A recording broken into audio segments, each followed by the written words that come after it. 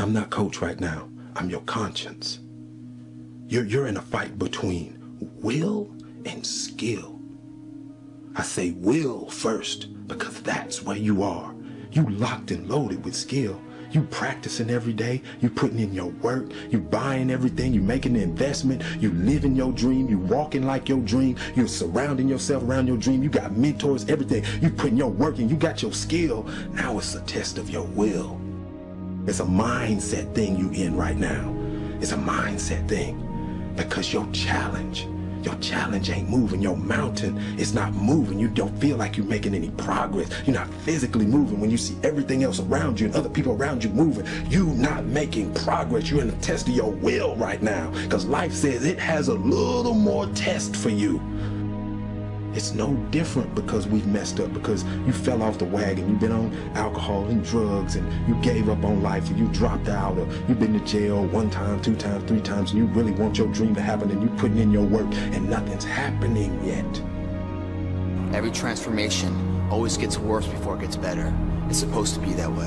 When you embark this journey, you must know that it's going to go down before it comes up. But when it comes up, it's going to go so much higher than you've ever been.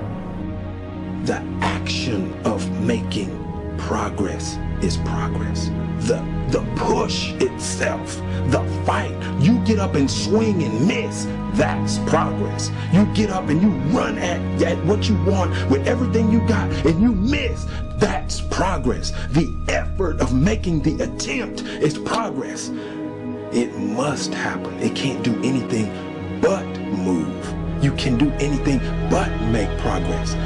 You're pushing and you're pushing and you're pushing and you're pushing and you're doing everything right. You're tired, you're exhausted, and ain't nothing happening yet.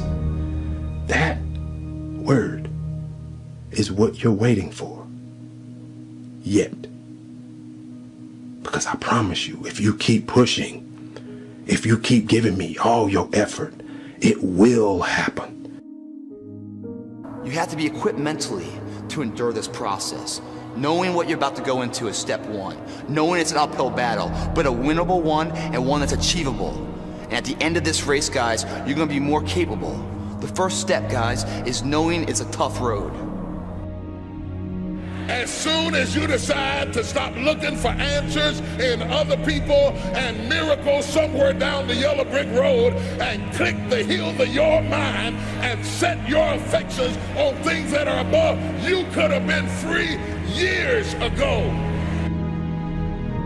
All jealousy, all pettiness, all unforgiveness, all strife, all malice, all confusion, all blaming other people for your mistake. You got till midnight to get rid of every poison that's hindering you, every inflexibility that's stopping you from what God is about to pour into your life.